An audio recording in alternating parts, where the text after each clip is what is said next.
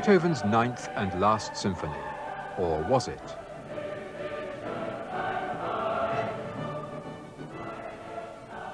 Eight days before his death in 1827, Beethoven wrote of a new symphony which lies already sketched on my desk. These are Beethoven's deathbed sketches. Now they've been assembled from archives in Bonn, Berlin and Vienna and pieced together for the first time.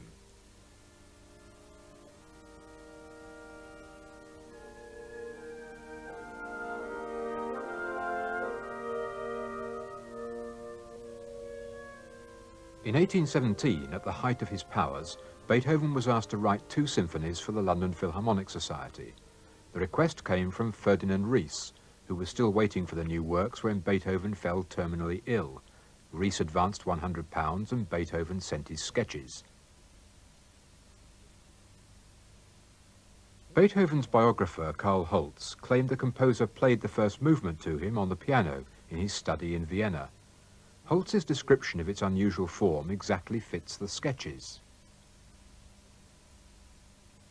What was meant to be Beethoven's 10th has had to wait more than 160 years for a fully orchestrated performance, not in Vienna, where it was written, nor by the London Philharmonic, which commissioned it, but by the Royal Liverpool Philharmonic Orchestra.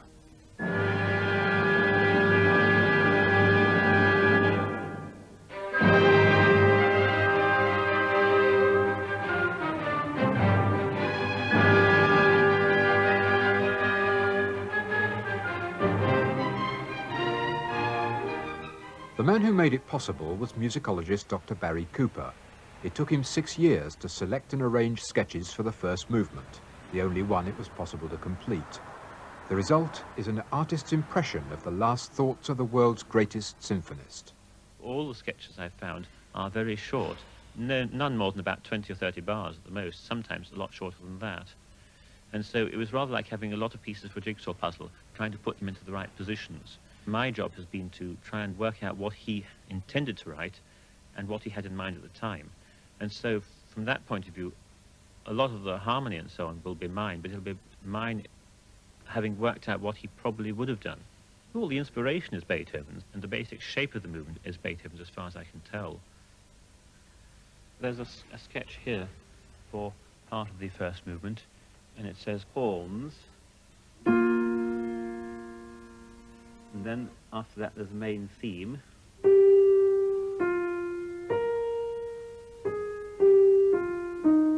And it just says etc. after that, but we can get the next bit from a different sketch. And then you get to the fast section, which is here.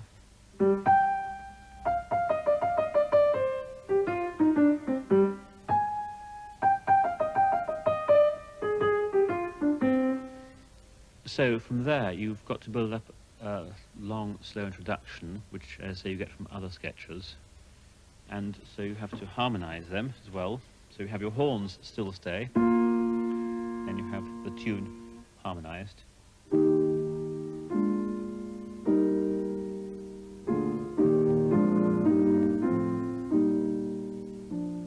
Some of the harmony I've had to make up on the basis of what Beethoven normally did and what sounds right.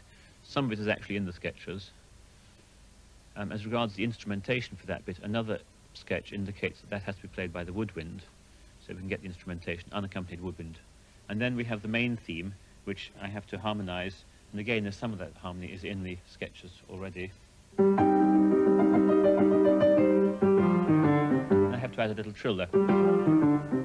Originally it's just that, but it's just the sort of place where Beethoven put in a trill in the final version, so I put in a trill, and so I've gone on from there. He's a very unpredictable composer, of course, much more so than most, and so there were certain places where you could say, well, he'd probably do something unpredictable here, but of course you can't predict what it would be. After he finished the 9th Symphony, nobody had specifically asked for a 10th Symphony, but people had specifically asked for several string quartets, and he urgently needed the money because he was needing to support his nephew who was at the Polytechnic. This was costing something like 2,000 florins a year. For one quartet he could get 360 florins straight off. If there'd been more ready demand for the symphony, I think he'd have written that instead. Would your feeling be that it would have been a worthy successor to the 9th Symphony? I think it would have been very different from the 9th Symphony, and it might have been on the same sort of scale. I think it would have certainly been a worthy successor to the whole series of Beethoven's 9 symphonies, but I don't think it would compare in the same sort of way to the grand sort of choral finale that we get in the 9th symphony. So it wouldn't have overshadowed the 9th symphony, but I don't think it would have been dwarfed by it either.